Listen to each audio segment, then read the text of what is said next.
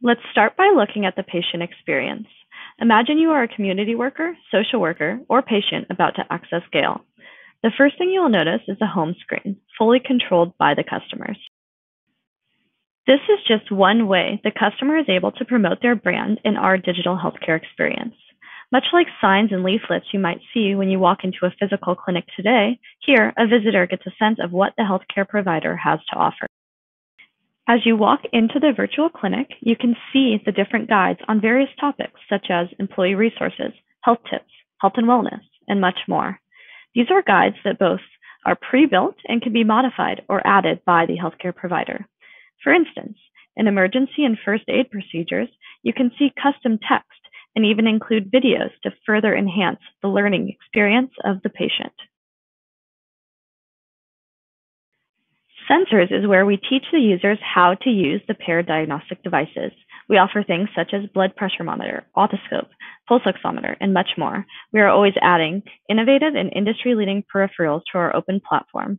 Step-by-step instructions allow the user to take measurements themselves. The heart of Gale is the call center, where different telehealth clinics are available via a single touch.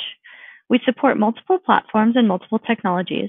This includes H3 to 3, a voice call into an existing voice number, calls into other telehealth practices such as American Well, and of course, Zoom video conferencing. When you do want to get into a session, you can click on one of these windows and open a meeting. On the top, you can see all the video controls, including features such as Zoom's ability to control P2Z cameras, as well as view and invite participants. Below is the ability to instantly control the sensors in the meeting. The patient can activate sensors and control the diagnostic devices paired. Both the user and the clinician can easily see the results of the measurements and switch to different devices during the visit. We can connect to a sensor, and once it is connected, it is streamed live to the provider. Another example of this is the user connecting to a digital stethoscope, in this case, the Echo.